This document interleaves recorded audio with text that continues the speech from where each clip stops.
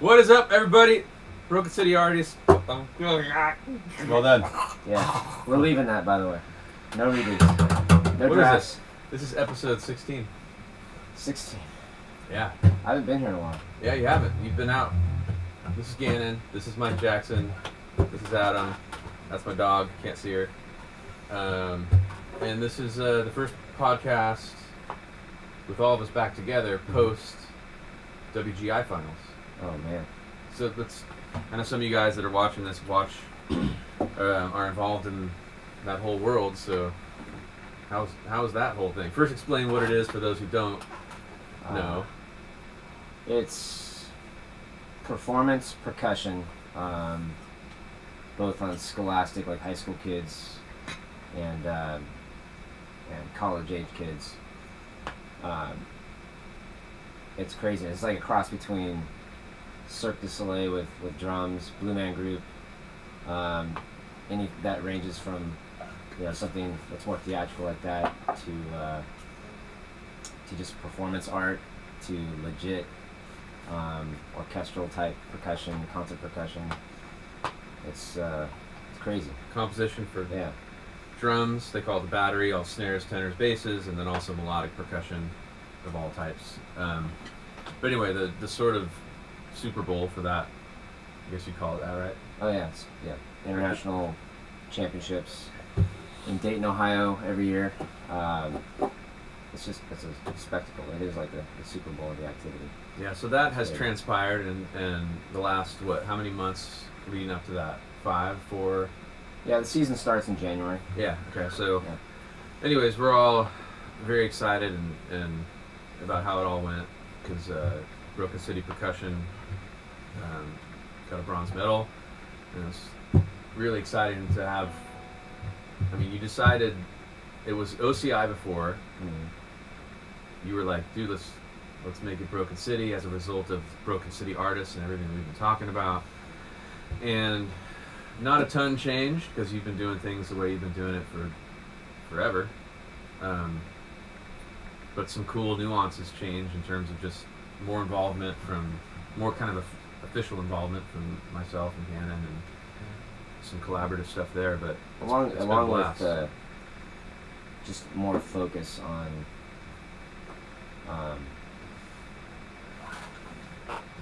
I guess just trying to be happy, like stay on the road of happiness.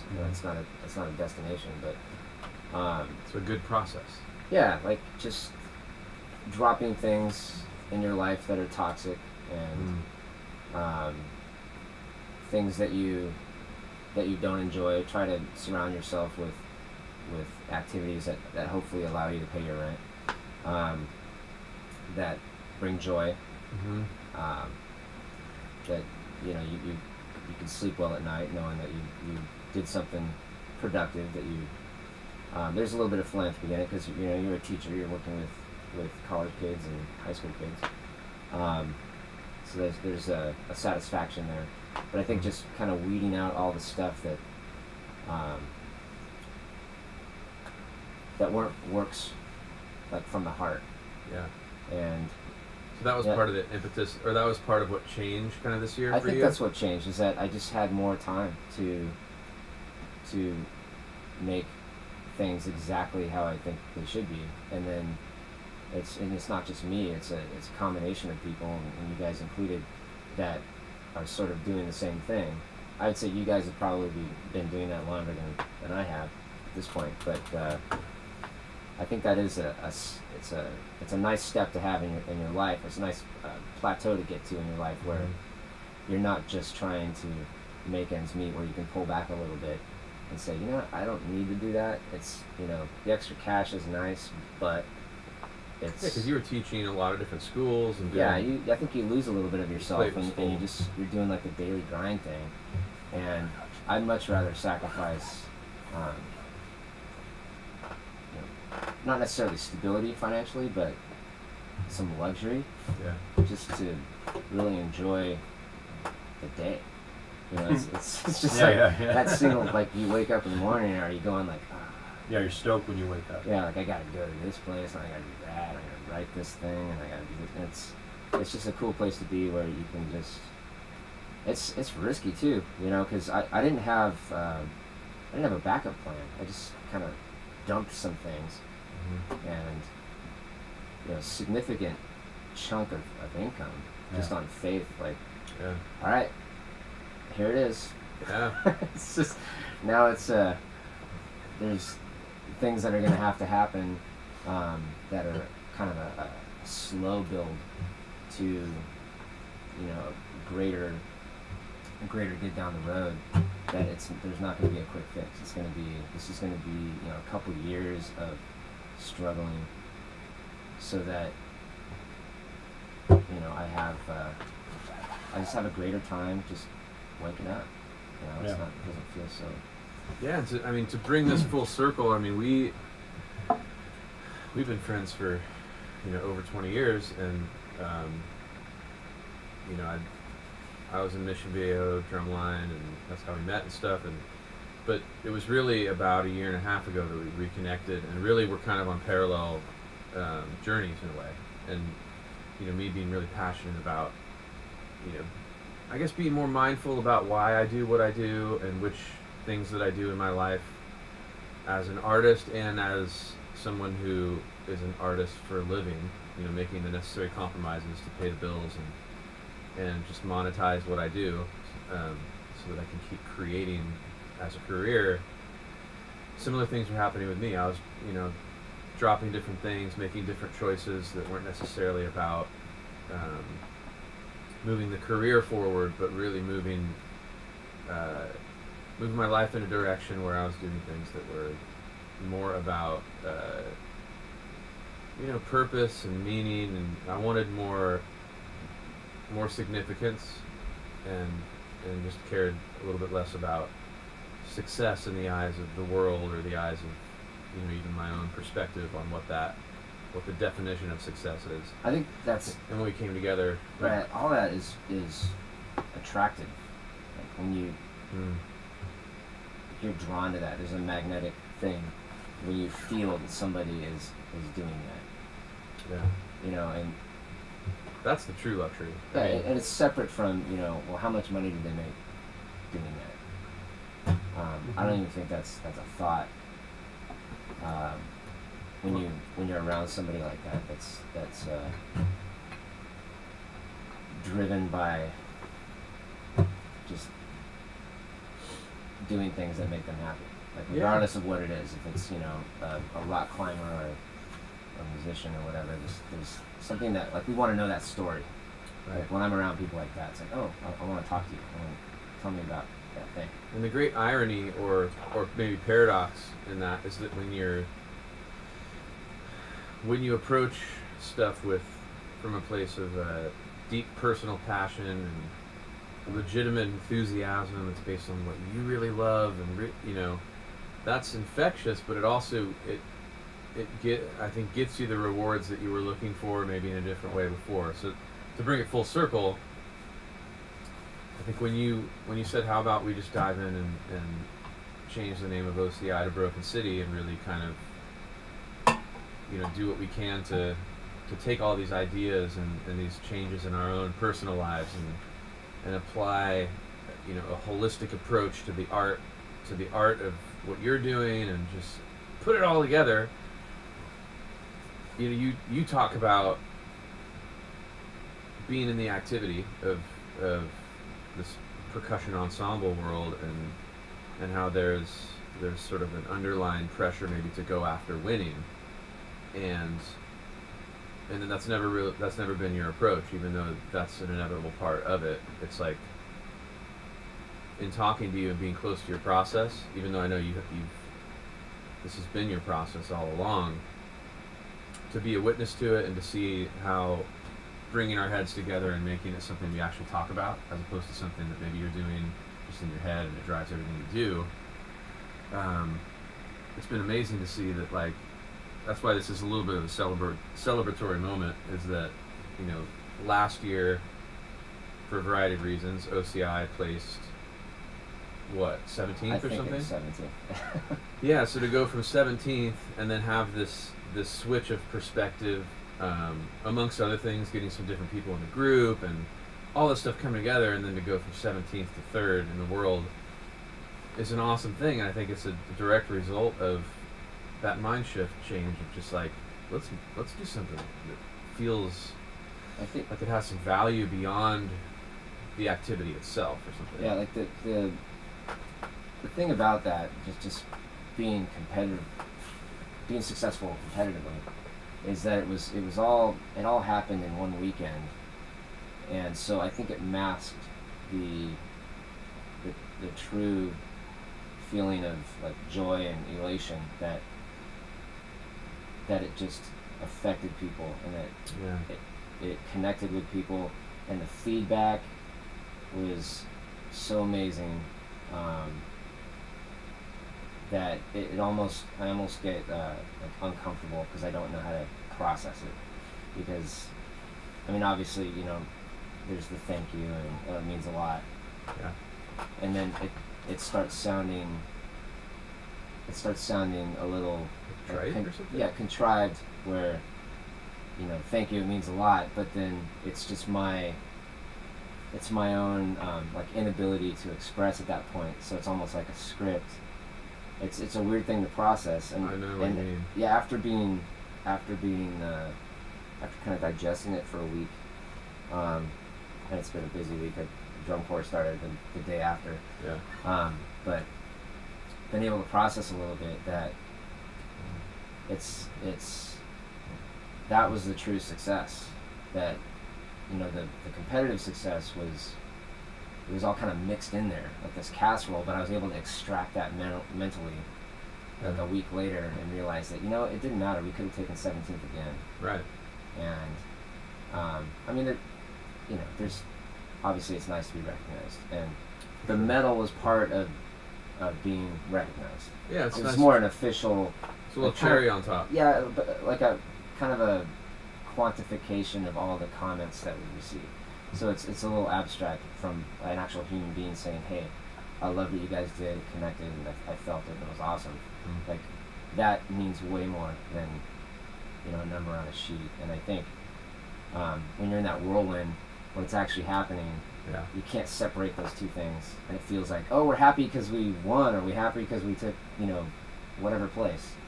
It's just, I think it's like, let me throw this concept at both of you guys, but just like when you do something and you put your entire self into it, and it's a lot of heart, and it's a lot of hard work, and it's a team. There's so many people involved in making that happen. All the various members and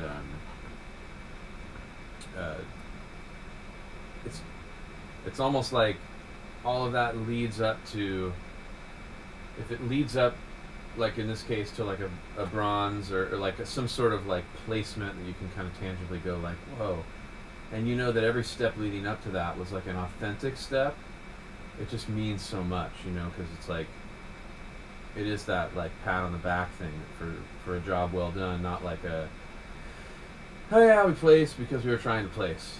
It's more like, this is absolutely the most valuable, like tangible result to an end of the season. yeah, In my career, absolutely, by far, like without even like second guessing it. That's awesome. it's really cool. Yeah, which it's because of the story Yeah. and everything that led up to it, and it goes back years. I was part of another organization, RCC, which is a beautiful organization, and I love those people. And there was just I was at a place in my life where I just wanted to try something different. Yeah. I wanted to, I thought I could create like another voice, because like what RCC does is it's totally them. It's Sean Vega and the team, like they have their own voice, their own identity, and it was so strong, like without me, that even though I felt part of that family, and I'm sure my voice worked its way in there somehow, I felt like this thing, it doesn't need me to exist. Like I can create another voice, which I've always felt like in the grand scheme of things that the more variety and the less homogenized an art form is, the better it is for fans, experience, just taking that in as a spectator. That variety is important. So Yeah, you don't want to see, Picasso and Jackson Pollock try to figure out how they can both be involved in the same painting. Right, You want them to do their things as different as they are. Is that a kind of a grand way to sort of explain it? I appreciate the parallel to Jackson. Vega and Jackson and Pollock and.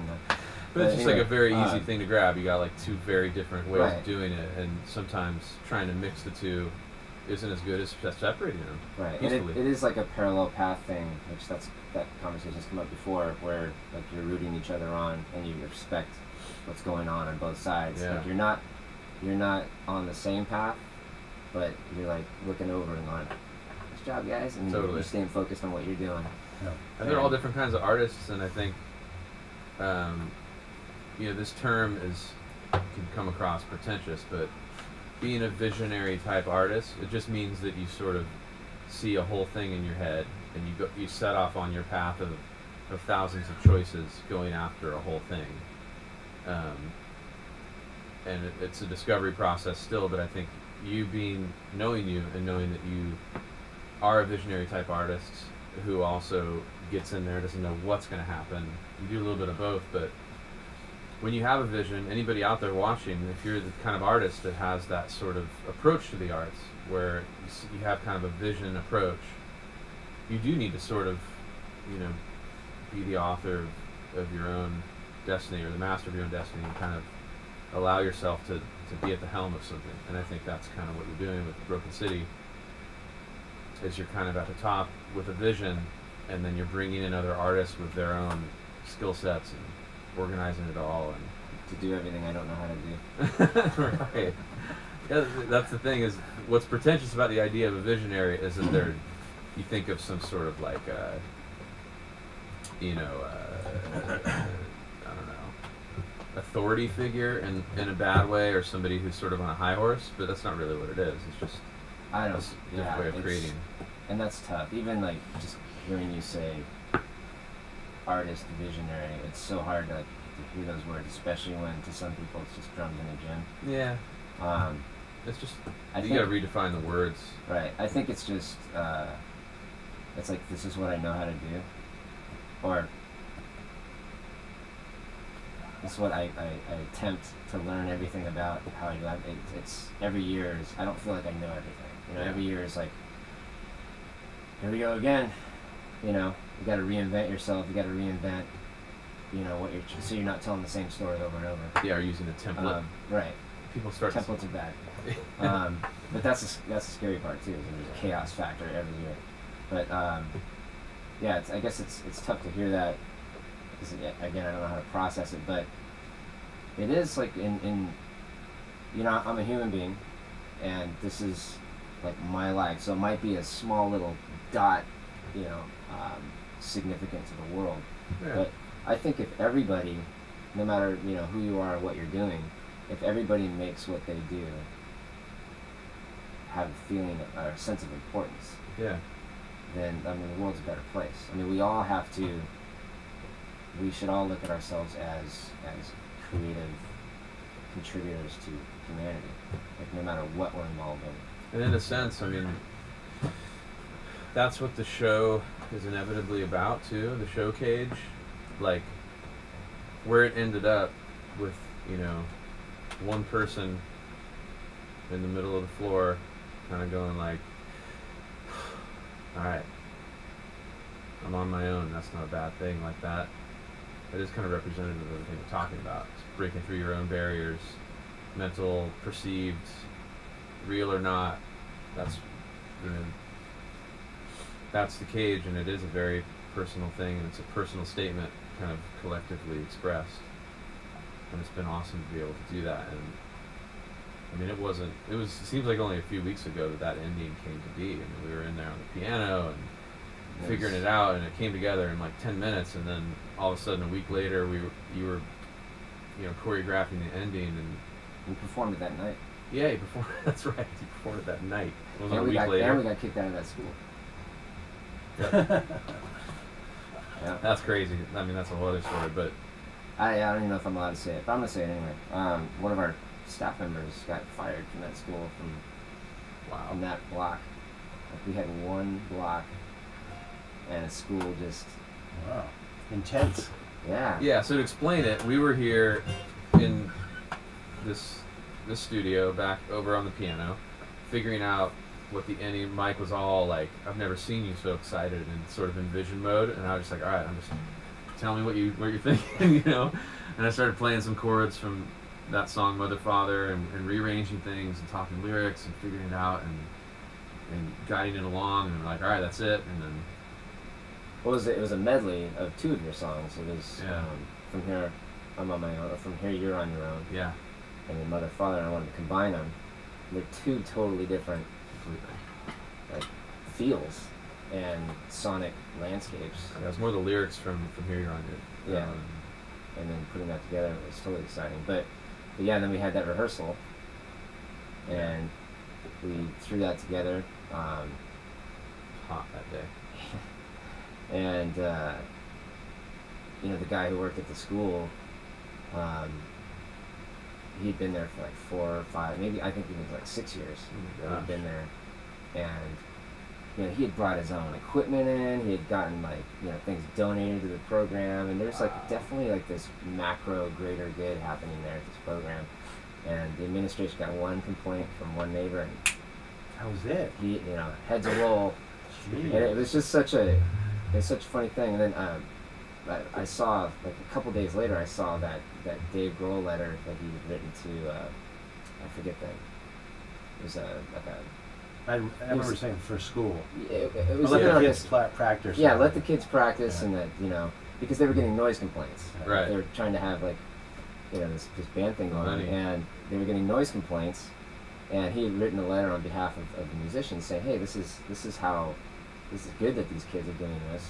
Basically, like, you know, I mean, you can read between the lines. Thank God they're not out doing something else. Yeah, that sure. You don't want them to do. Right. At least they're doing this. And it got me thinking about that situation. It's like, man, how short-sighted, like how myopic of an administration to not see, like, okay, you got one complaint, like we can try to mitigate that, and like we can figure that out. Yeah. But to just throw away the greater good, but these are youth. I mean, these young people like learning just about how to be a team, about how to like put your heart and soul in something. Yeah. Be a musician, be an artist, be creative people, just you know, contributors to you know, society, and they just folded with one complaint. It's just so such You know, a it's- corporate behavior, and it's just Wouldn't happen with the football it was program. it was Guaranteed. it was a little saddening. Like it was like, Yeah. and then you know what the cool thing about it is, a staff member was like, you know what, I wouldn't have it any other way. It was worth it. Wow. That's And cool. it's really cool attitude, and it was sad to hear about it happening, but like it kind of showed me how what we do is so fragile, and we have to be thankful for everything. And those Yeah. schools and those, you know, visionary admin people who see what we're doing and like, oh yeah, Make I space see what for you're it. doing. Allow Like, for it. I'm gonna go the extra mile and help you guys out and Mm-hmm. give you a facility, someplace you can go. Yeah. You know what's interesting about that is like that was the day that I was tuning, like You were tuning mixing the drum sets. toms and tuning the drum sets, and just taking the master fader and going like cranking it up, hearing what it sounded That has like. a habit of getting shut Well, down. little did you know. You do tell that story. I was playing at the NAMM show, and I hadn't seen Adam in a long time. We reconnected, and It was like I 4 go, or let's 5 jam. years I got ago. this room was for Bagheera or Behringer, and so we had our own little room. That's our. That was my song. That's our. That's the Mike's song gotta go. It's the song we played. Hang on, you finish your story. Okay. I got Okay. mine. So, anyways, Okay. I'll make it quick. So I go, let's play, let's jam, and all day, you know, the guys with the decibel meters have been coming around. I don't know if you guys know the NAMM show, but every manufacturer of every instrument known to mankind is at the convention center in Yeah. Anaheim, and it's like rooms and rooms and rooms, and some of the bigger manufacturers have these booths that are like pretty big. Like, you know, This one was huge. Like it was a huge mini booth. clinics, mini demonstrations. Exactly. going on. Yeah, It so was, yeah. all week long he's like in there and they're playing. It's a band playing, and there's guys walking around with decibel meters going like, "Are you over 95 decibels or whatever? You guys got one, you know, like one warning, 2 warnings, Yeah. or whatever." So I walked in not really aware of that because I wasn't involved in NAMM that year, but you Yeah. were like getting paid to play every day. Yeah. And he's like, "Dude, you want to jam?" So Well, the whole room was set up for that. yeah, People would come in and play. We were supposed to be playing and showing people the gear. You I know? sat in on the drums. So he's playing the drums. And Well, first what I did is I sat down and I was like, the first thing I do is go, okay, how am I going to like customize the situation so that I can be me? You crank the snare. I cranked this thing. so it's extra loud. Like I just went, ring, ring, ring, ring, ring, ring, ring, ring, ring, ring, ring, and it was like loud. So then A what little happened? louder than the amps, though, really. I mean, it's so funny. So the guy came by and shut us down. I was stoked because I got to walk around the amp for the rest of the day. Because it stopped early, like around 1 or 2, and I was like, cool, man. And I was like hitting this hard. They didn't as get I mad could. at me or anything because it wasn't really our fault, per se. We were paid to play. It was my fault, It was your fault, but I was happy. but I wasn't being hired. But anyways, so Adam So shut you anyway, guys so I down might- too, Adam apparently. shut us down. You and the snare drum. Both might be my fault. Worth it. You know, but what I was going to say is that, you know, it's funny that what I heard was the main complaint was that this lady couldn't hear her TV. It's like a Are Saturday. you serious? It's a Saturday, like early afternoon, Honey Boo Boo was on. and she couldn't hear her TV. So that's why. I can't hear Honey Boo Boo. Wow. That's why, you know, this guy lost his job, and it's Wow. like, man, If she only knew what was like happening and how it was like. Yeah, I almost want to go over there and knock on her door with a snare drum. You know? you know, it's actually I don't blame her at all. She has a legit, she owns a home, Yeah, a school. I mean, I kind of get it. She's You not know? in the know. Her mortgage is cheaper because she lives next to a school, so Yeah. it's like there's some sacrifices you have to have. But anyway, I blame the administration for not standing up Not in and the saying, guts. hey, you know what? We're sorry. We'll make it up to you. We'll figure this out. Yeah, exactly. Or Here's- give There's her some a free chance. tickets to our next show. Yeah. And give her a chance to understand Right. what's going on. They could have talked her through it for sure. One thing I wanted to do too is shine a light. Obviously, Gannin, I mean, Mike and I have been like, and you're sitting here listening, but I don't think a lot of people know what you contributed to. Oh yeah. How can I contribute? What are you doing? What are you doing? Step out here? of frame for a second here. So, All right, What did I do? get this thing ready. oh yeah, This is. So I was telling Gannon earlier. He tried to put this on I got hit by in the face. himself. Yeah, and like it's a breach of etiquette. You never put on your own medal. And I didn't get it right. Did I get it around my neck? No, I did. Oh, that's wow. right. Don't say that. That's on camera. All right. I So did that. yeah. So Gannon wrote and played a lot of the guitar parts in the show, and we have this wonderful guitar player, Brian. He's awesome. super cool. And That guy did a great job. but Gannon created like this tutorial, like this YouTube tutorial on how to play the part that you recorded for him. Yeah, yeah. Which is the solo that's over the bass drum Right. solo. Right. The other guitar parts in the show, like you wrote, like, and we took that off the album. Right.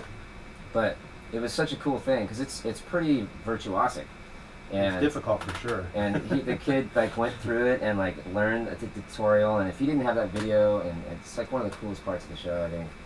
That's awesome. But anyway, the other Dude, part. I am so stoked about Yeah, the other part of the etiquette is like once you take the metal off, Uh-huh. you can't put it back on. Okay. So No. then it's like douche status. Can I say douche status Yeah. on the podcast? Oh, That's why a lot of So you have to shower with it on for a few weeks. You don't leave it on. I keep it on for a while. I go to the store with it. I've heard like a lot of Olympians actually get upset when they have to do interviews, like on talk shows or whatever, that the host always wants them to come in wearing the medal. And Yeah. like, it's not cool. Because once they put it on you, and then Yeah, once that you take moment. it off, you don't put it back on. That's It's pretty. like I didn't this- know about all that stuff. That's Well, pretty cool. I it's- didn't either. It's I like a mean, thing. it depends on how traditional and strict you want to get, but that's kind of the gist of it. Yeah, yeah. But yeah. It's cool. You know, I'm stoked because like I don't get medal. I never got medals as a kid. Like I never did anything in sports or anything. So whenever I get You're a like medal, Dan I'm like Freeman. the most stoked guy in the world.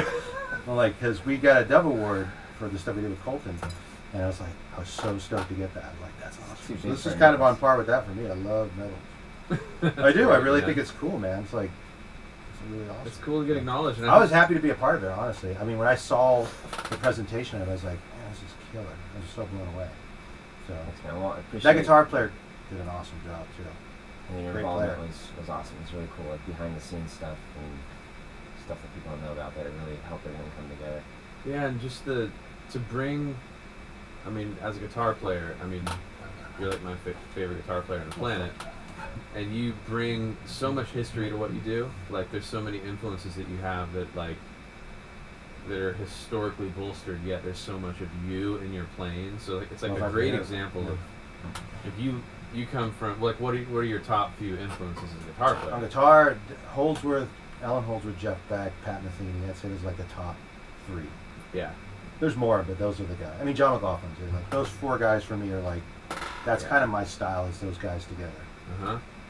So, that little bit of guitar solo, there's so much in that it's not just notes. I mean, and it's so great that Brian is a good guitar player and could, like, he picked up on that and he brought that out, because there's a lot of stuff that you're doing where it's little taps and Nuances and pull-offs. stuff, It's yeah. all about left-hand touch and right-hand touch, and it's how you play it.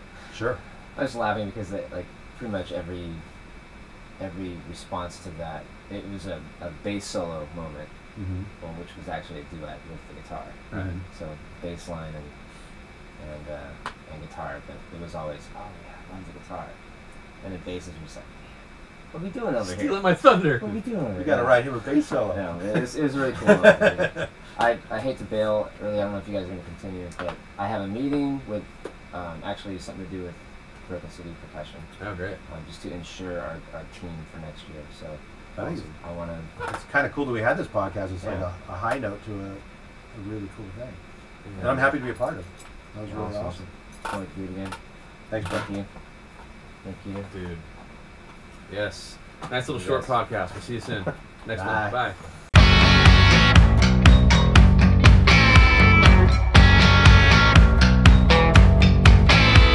Ringing sound